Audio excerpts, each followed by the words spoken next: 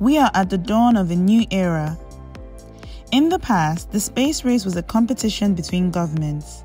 But the 21st century is presenting something completely different, as some of the world's wealthiest individuals have joined the space race. In what has been dubbed the billionaire space race, we see Jeff Bezos, Richard Branson, and Elon Musk on a mission to make suborbital spaceflights a thing, or in Elon Musk's case, a mission to colonize Mars. Through their companies, Bezos Blue Origin, Branson's Virgin Galactic, and Musk's SpaceX, these billionaires are attempting to change the world by creating a path that will lead to more and more civilians going on adventures to a place that only a select few in the history of the world have ever seen. So, who is leading the pack in the billionaire space race? Join us as we unpack all the details of this game-changing race. Welcome to Posh Future. In this video, we're going to be exploring all the details of the billionaire space race and the three major companies involved. Please hit the subscribe button and keep watching to find out all you need to know about it.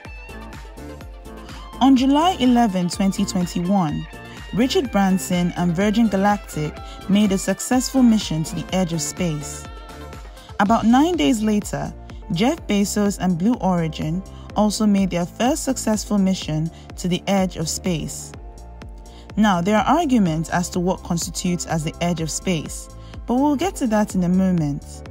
What is important to note here is that these flights have marked ground milestones in the space race, and we're watching history being made as we're at the start of what seems to be an avenue for space tourism. Now, while Elon Musk and SpaceX haven't sent civilians to space yet, they have made a lot of giant strides in the space industry. In 2008, SpaceX was successful in sending the first privately funded liquid propellant rocket, Falcon 1, to space. It was also the first private company to successfully launch, orbit, and recover a spacecraft. This was the Dragon 1 in 2010. And in 2012, it succeeded in sending the Dragon C2 Plus spacecraft to the International Space Station to deliver cargo, making it the first private company to do so. In 2020, it was the first private company to send astronauts to orbit and to the International Space Station. This was aboard the Dragon Demo 2. So, there has been a lot of milestones that these companies have marked. But how did we get here? Let's take a walk down memory lane, shall we? One can trace the foundation and groundwork for private spaceflight and the billionaire space race to a man named Peter H. Diamandis, a Greek-American engineer, physicist, and entrepreneur. With a passion in making a difference in space, he founded the Students for the Exploration and Development of Space, SEDS, in the 80s. In the 90s, he was disappointed with the state of space development and decided to do something about it by creating the X Prize. This was done with the aim of spurring the suborbital space tourism. Pause. What is suborbital spaceflight? Suborbital spaceflight simply means that the spaceflight does not reach orbit. The rockets that take this flight aren't built to reach orbit. They are built for the purpose of space tourism. Now, they do go to space, but they just don't reach orbit. Now, what or whom exactly decides that a rocket has gone to space? Well, there is something called the Kármán line. It is named after Hungarian-American physicist and engineer Theodor von Kármán, and it determines the boundary between the Earth's atmosphere and outer space. Now, the issue of where the line actually starts is subjective. According to the Fédération Aéronautique Internationale, FAI, which is the international record-keeping body for aeronautics, defines the Kármán line as 100 meters, which is 62 miles or 330,000 feet above the Earth's sea level.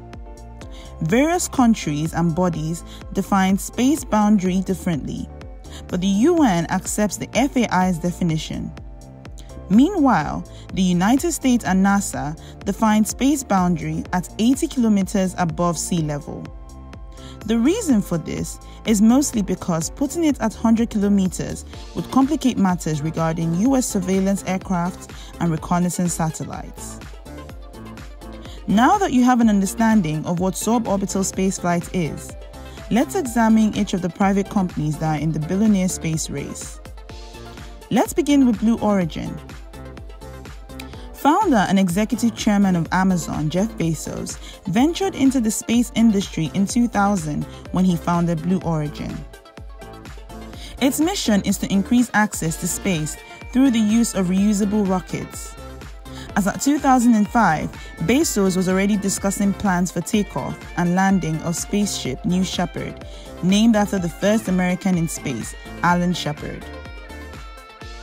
Starting from 2015, New Shepard completed about 12 test flights, and while it was initially scheduled to fly in 2018, it was able to complete its first successful mission on July 20, 2021.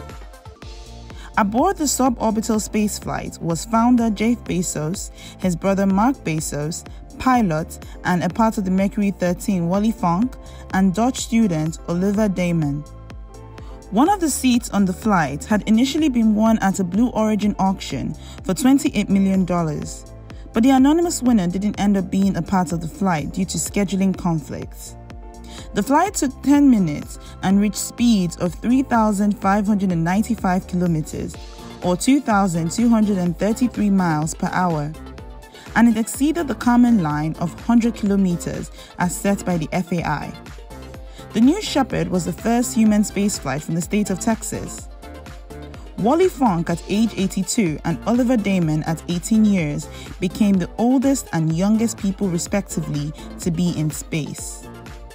Blue Origin is currently working on a 7-meter, 2-stage orbital vehicle called New Glenn that is expected to launch in 2022. Blue Origin reportedly spends $1 billion a year on its space activities. Moving on to Virgin Galactic, Richard Branson, known as the founder of the Virgin Group and Virgin Atlantic, founded the spaceflight company Virgin Galactic in 2004. The company develops commercial spacecraft with the goal of providing suborbital space flights to space tourists. Initially, Virgin Galactic planned to take its first flight in 2010. However, this was delayed for a lot of reasons, including the October 2014 crash of VSS Enterprise. During an experimental space flight operated by Virgin Galactic, the spaceplane broke, killing co-pilot Michael Asbury and leaving pilot Peter Sabord seriously injured. However, in December 2018, a spacecraft was able to take its first successful suborbital spaceflight. Aboard the flight was pilot Mark P. Stockey and co-pilot Frederick W. C.J. Stockow. The flight was able to reach an altitude of 82.7 kilometers above sea level, and while it falls short of the common line, it surpasses the United States definition of space boundary. A successful flight was also carried out on July 11, 2021, and aboard the flight was Richard Branson and 3 employees, Beth Moses, Colin Bennett, and Sirisha Bandla. The flight was piloted by Dave McKay and Michael Masucci. Plans are underway to begin paid passenger spaceflight by 2022. Now finally, we move on to SpaceX. Founded in 2002 by Elon Musk, SpaceX's mission is to colonize Mars. Elon Musk wants to make us a multi-planetary species by making Mars a more habitable place to live. As we had earlier mentioned, SpaceX has made a lot of strides in the space industry. Since June 2010, SpaceX has launched up to 126 flights from the Falcon 9 series of rockets, with 124 of those flights being successful. It is currently developing Starship, whose goal is to not only go to Mars, but re-enter the Earth's orbit and be able to be reused up to 1,000 times. SpaceX has also launched an all-civilian mission to orbit by the end of the year. Passengers will get the opportunity to orbit the planet for up to 4 days before returning to Earth. Founder of Shift Ford, Jared Isaacman, has paid for all 4 crew seats. 2 of those seats have been donated to St. Jude Children's Research Hospital in Memphis, Tennessee. So it is clear that all these companies have marked a lot of milestones in the space race. But the question remains on who is currently leading the race. Well, it depends on who you ask. Some will say Richard Branson, as he is the first private individual to send himself to space. However, many will also say Elon Musk. This is because not only has Musk, through SpaceX, shown itself to be capable of sending cargo into space, it has also sent astronauts into space. The company is also seen as constantly being a pioneer in the space industry, and right now, the company has been picked by NASA to carry the next 2 Americans to the moon. Regardless of who is winning, it is interesting to see that what might have been deemed a thing of sci-fi movies becomes more real before our eyes. And we continue to watch these companies to see what next they will do. That's all we have for you today. Who do you think is winning the billionaire space race? Please share your thoughts in the comment section below. Did you enjoy the video? If you did, please give the big thumbs up and turn on your post notification bell so you know when we come out with new videos. Don't forget to subscribe to our channel if you would like to see more of our content. Till next time, bye.